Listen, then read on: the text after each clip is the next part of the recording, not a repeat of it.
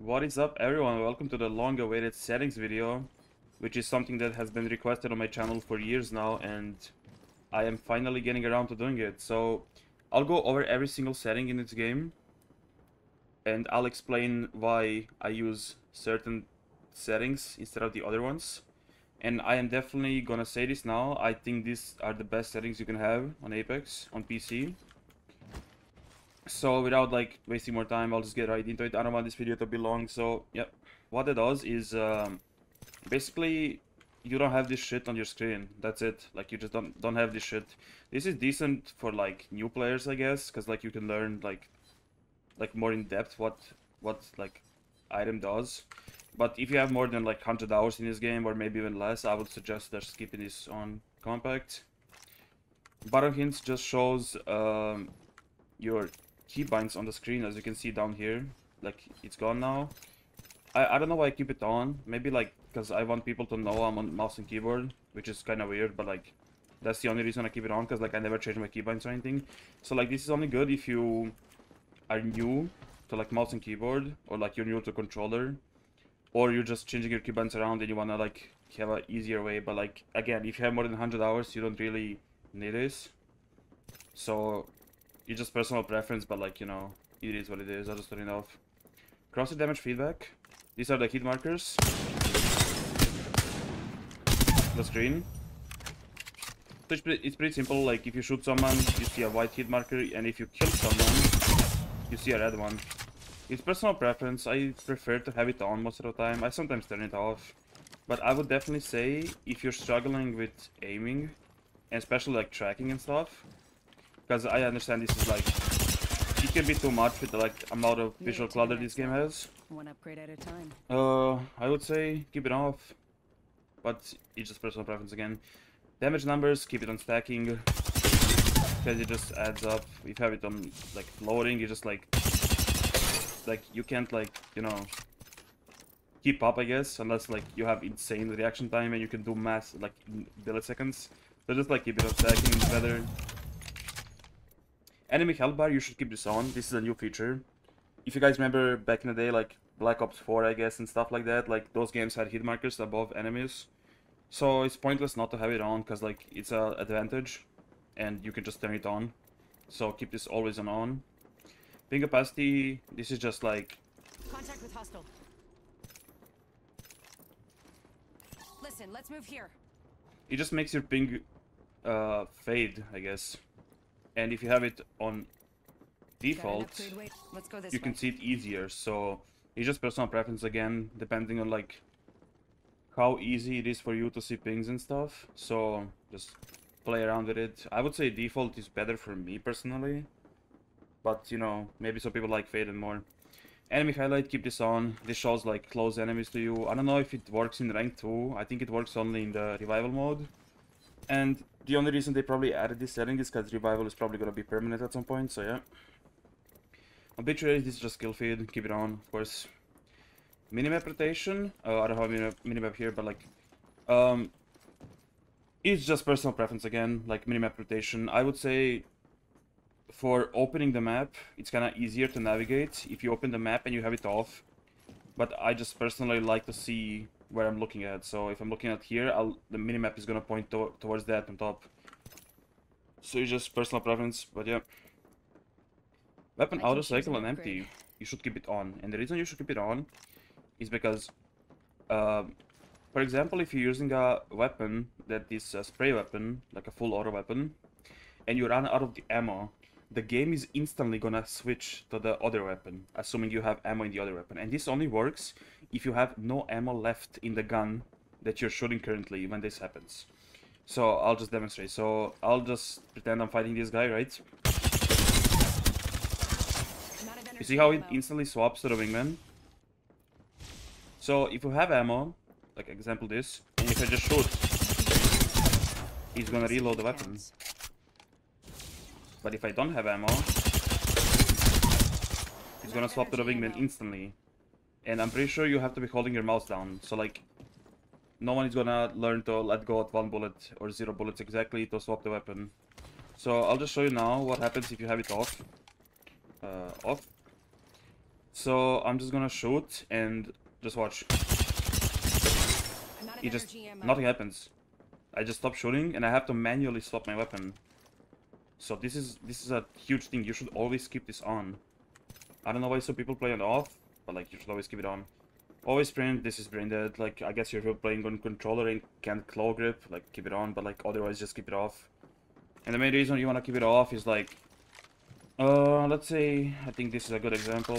Like this is the best example I can think of. So if you have an EVA and you're fighting, you're like moving around and stuff. I leveled up. Upgrade It's normal, waiting right? for me. But if you have always sprint on, look what happens when I'm moving. You see that? The game starts sprinting because I'm holding W, and it restricts me from shooting. Like, you shouldn't have this setting on. This is brain dead, but like, I guess it is personal preference, but it's a disadvantage.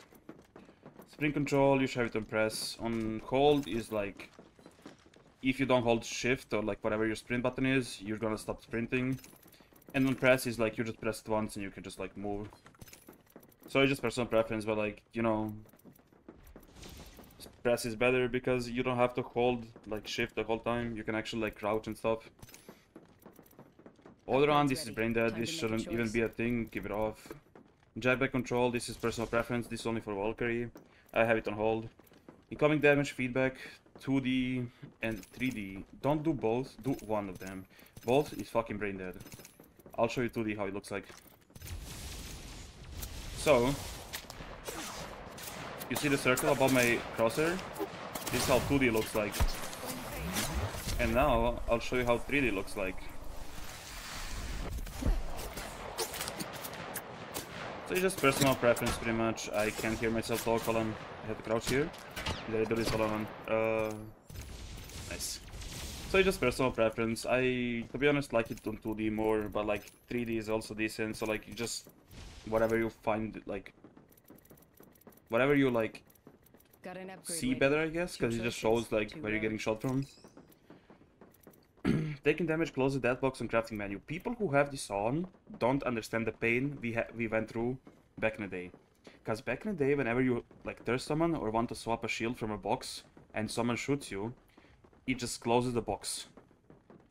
So just keep it on off because like it's gonna prevent you from swapping armor and stuff.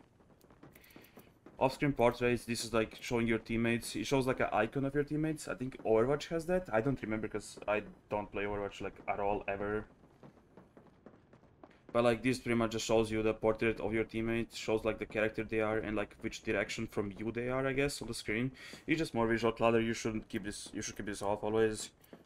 This is the same thing, it just shows you what hop up you have. So if you have it on and you pick up a hop up, it just tells you what it does.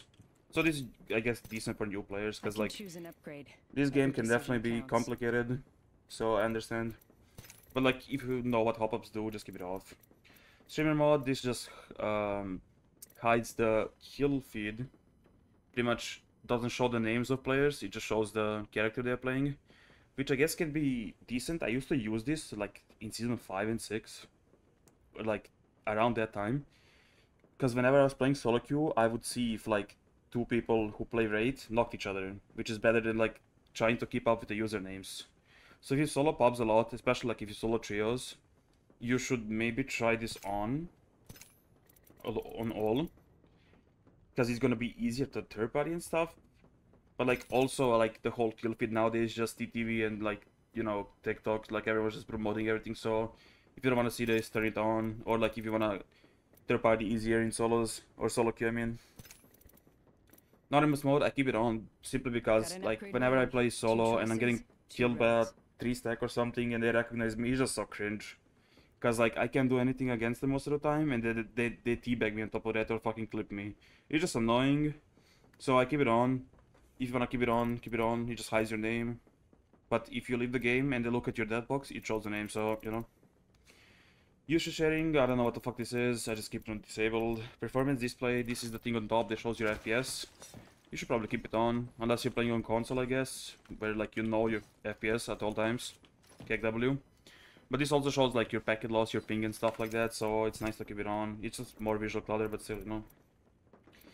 I don't know what the fuck this is. This is a new setting. I guess it's something like to filter out people, like if they type something bad in chat. Radical default is if you have default, it's just gonna be whatever your colorblind is. That's how back in the day we changed the radical to yellow by using this colorblind. Radical is my radical 255 250. This is the one that I'm using the most. I sometimes change it, but I always go back to this one because this is just yellow. It like works decent on like all the maps. Like it's sometimes blending in, but like I'm just used to it.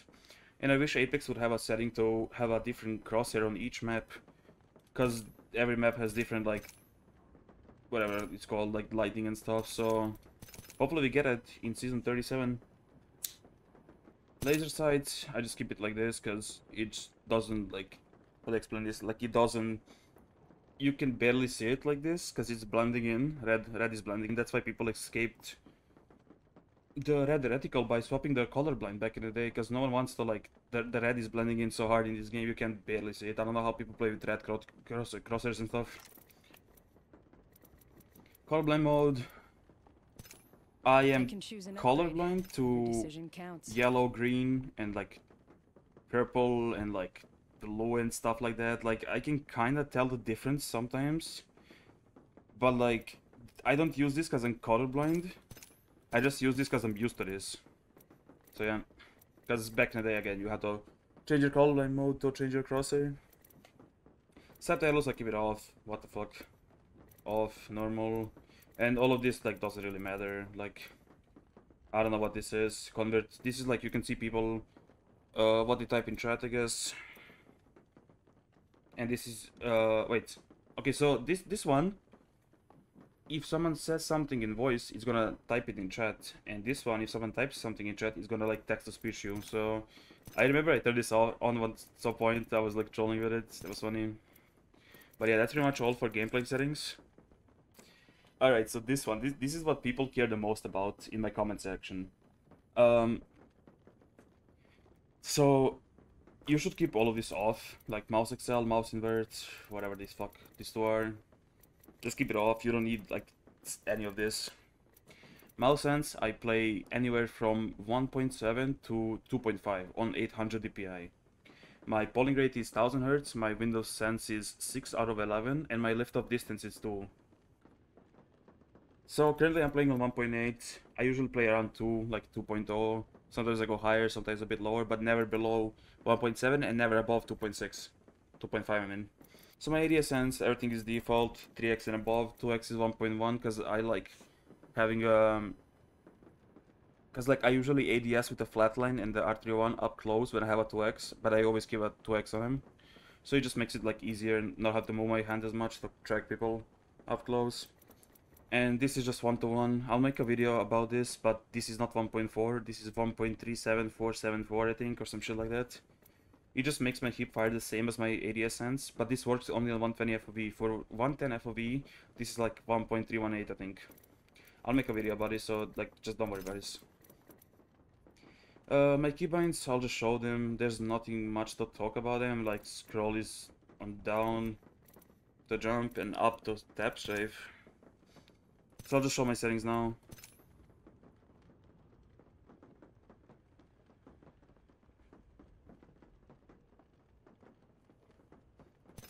So the only thing I want to say is if you play mouse and keyboard, you should definitely have this. It's pretty cool. So like no matter what you have selected in your healing wheel, if you just press this button, it just pops up the bat, medkit, phoenix kit. I should do one for syringe, but I don't know where to put it. So if you play mouse and keyboard, you should definitely do this, but like everything else is just personal preference. Most of these keybinds are just default, because I've been playing on like default binds for a long time. But I just changed some around, so you can just like look through them, I guess. But like, don't copy my keybinds, use your own keybinds, whatever works for you. Unless you have something like brain dead, so yeah. Alright, controller settings. I actually have been playing on controller a bit recently.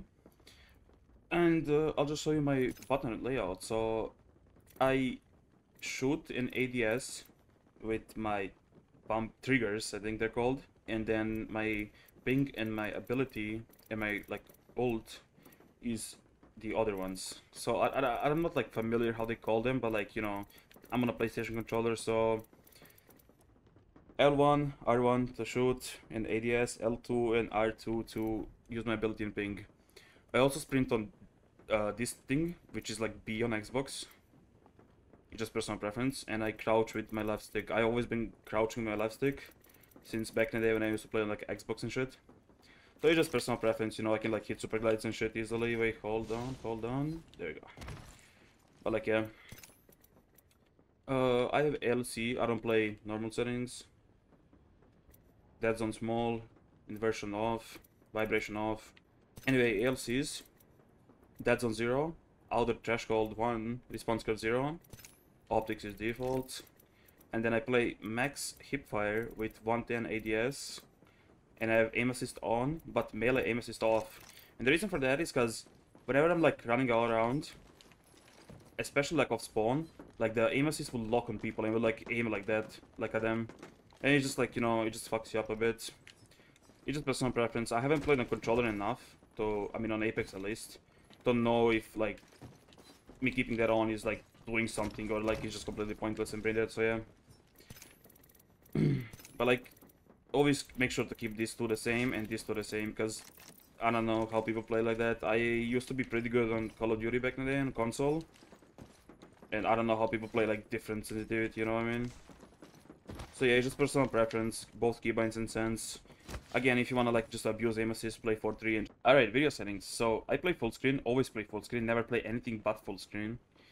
And I play 1610, 1728 by 1080. I used to have display scale, which is pretty much, I guess, manipulating your monitor into thinking your like native resolution is 1610 instead of 69. So that like gives you like a bit more stable FPS and less input lag, because like your monitor doesn't have to like, you know, work as much because you're playing on one resolution, on one aspect ratio, I mean, and then your desktop is another one. So yeah, if you want to do that, I might make a video on that, but like you can just look it up, it's not hard. Brightness is 70%. I just don't like playing on 50. My eyes like feel sleepy or something. I don't know how to explain this, but like I never go below 70. I used to play on 85 at some point, but like that's just too high nowadays. Field of view, I play 120. It says 110, but 120 is what I play on. FOV ability scaling, I'm just gonna explain this. Like, I restarted my Apex, like I reinstalled it, and I never fixed this. But FOV ability scaling, you should keep it on disabled. And the reason for that is because if you're not playing 120 FOV and you pop a Bloodhound ult or you steam with Octane, it's gonna increase your FOV and fuck up your aim, because it's gonna like add up to your sensitivity. I don't know how to explain this, but like it changes your sensitivity a bit. It feels different even though it's the same sensitivity. So unless you're playing 120 FOV, keep this on disabled. If you have it on enabled, doesn't matter on 120. And sprint view shake, you should keep it on minimal. I have it on normal because I'm brain dead. I never changed it. But like, you know, keep it on minimal. VSync off, of course. Like, don't play with VSync. And this one I feel like it's different for everyone. Because for me, on my old PC, I would play like this. And it felt better compared to the default. But on this PC, it feels better with disabled. So it's just personal, like, not personal preference, but like depending on your system. So just like figure it out, you know, like you can feel it with your mouse more than your controller, so you have to be like mouse and keyboard to figure this out. This is brain dead, keep it on 0, just like off, 0, whatever the fuck. Anti-aliasing off, of course. Texture make budget, just like you can play on whatever this is. I would play on 8 before, but like that was my old PC, so I play on 2 now. But like on 8, pretty much, like you can't really notice a difference because it's just the same thing pretty much. Like the game looks the same pretty much. But just like most of these settings, you have to like figure out what works best for your PC. So yeah, everything else is just off and low for the max FPS. But like this one, you just have to figure it out. This one and this one, NVIDIA Reflex and texture mid budget. Just like mess around with it and like you'll find something that works for your PC. Audio settings, I play on 70 master volume, and then sound effects I play on 100, dialogue I put usually on like 20, and then gameplay volume without spectating, this is a new setting, I keep it like 30, which is just welcome. Like... Someone just follow me on Twitch, what the fuck, am I streaming? Okay, I'm not streaming, what the fuck, imagine I was streaming, that would be like actually embarrassing, but like yeah. And that's a car outside, should have closed my window. anyway, like sound effects 100, because I just feel like I can hear footsteps better on 100 than like Upgrade's ready. if I was Time about to to make a lower it. choice. Dialogue I put in like 20, so I can just hear like if someone's like third partying on something, gives you a voice line. Music I keep off. And then this a new setting, I keep it like 30. It just lowers the audio a bit when you're not playing, like when you're spectating. You can just chill a bit, you know. And this is just this is good if you like play ranked or something and you're like in queue for a long time. So when you tab out, you can hear the game still. But like I just keep it on off. And I don't know what this is. I just keep it on off. So yeah, these are pretty much all the settings. So yeah, these are all the settings, and there's nothing much to them. I just want you guys to like remember, like always use your own settings. Never like go around copying people's settings, because that is brain dead, and that's not gonna help you much if I you're made the struggling right to like choices. improve. I'm at max If you level. feel like you're skill capped or something like that. Got an upgrade waiting. 2 choices. Like, as 2 long as you're votes. comfortable with your mouse sense, with your keybinds, and your game doesn't look like, you know, 90 FOV, you should be fine. I'll also make another video, which is like, gonna explain how to increase your responsiveness, your PC, your mouse, keyboard, controller, everything like that. Because I've done all of that, and my game like feels super smooth, even though like my PC is like on live support. So yeah, make sure to drop a sub and turn the notice on for that video. But yeah, that's it. So I just want to say again, like this was only Apex settings, like in-game. Out of the game settings, I'll make a different video. So yeah, just stay tuned. And yeah, that's it.